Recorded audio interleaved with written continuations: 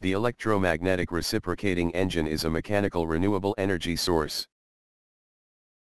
It is said that it is against the law of physics, law of conservation of energy, you cannot create energy. The 19th century law of conservation of energy is a law of physics. It states that the total amount of energy in an isolated system remains constant over time. The total energy is said to be conserved over time. For an isolated system, this law means that energy can change its location within the system, and that it can change from within the system. For instance, chemical energy can become kinetic energy, but that energy can be neither created nor destroyed.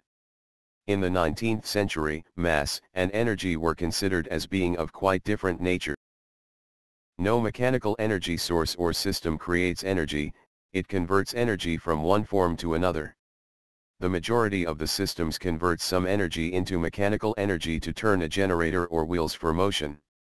Combustion engine, electric motor, burning fossil fuels, wind power, nuclear power, water power, solar mirror, geothermal power are examples of mechanical energy sources that turn something, a generator or wheel. The combustion engine converts chemical energy, gasoline, or diesel, or natural gas, using the crankshaft into mechanical energy. The electromagnetic reciprocating engine converts electricity into mechanical energy and converts some, or all that energy back into electricity, returning some to the engine. The electromagnetic reciprocating engine demonstrates four understandings: 1. That energy is not being created, it is being converted. 2. That converting energy from magnetic energy to mechanical energy is not a one-to-one conversion. 3. That there is an increase of mechanical energy from mechanical advantage of the crankshaft. 4. That some of that increase is converted into electricity and the remaining mechanical energy can be used to turn a generator or transmission.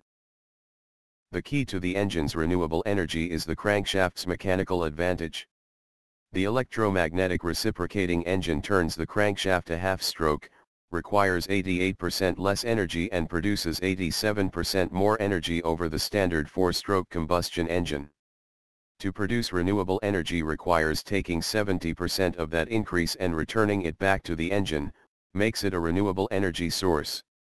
The remaining energy is a 17% increase in energy over the standard combustion engine.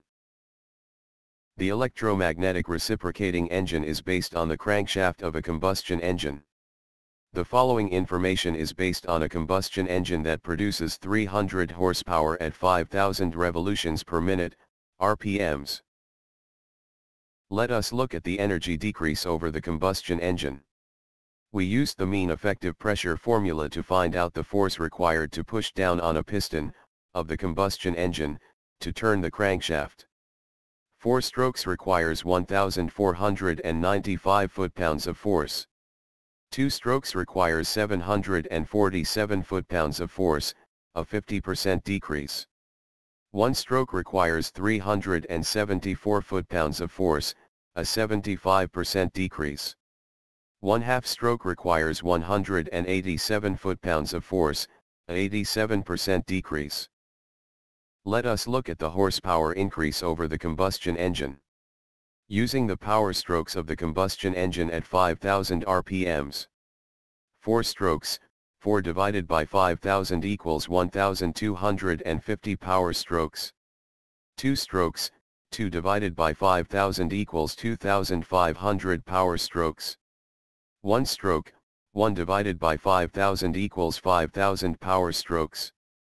1/2 stroke, 5 divided by 10,000, which is double because the power strokes are half the RPMs, equals 10,000. An 88% increase in horsepower.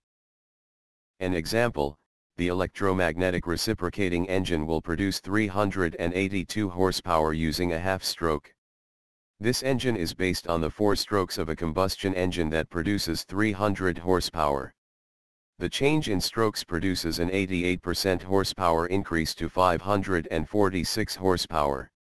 The 87% decrease in energy requires 164 horsepower from that horsepower increase to operate, leaving 382 horsepower. The electromagnetic reciprocating engine is a mechanical renewable energy source. It does produce more horsepower and torque than the standard combustion engine. It does not need fossil fuels, green energy. It does not produce any greenhouse gases, clean energy. For more information, please email your questions or comments to innovation@secouonline.com and or visit the website at www.secouonline.com.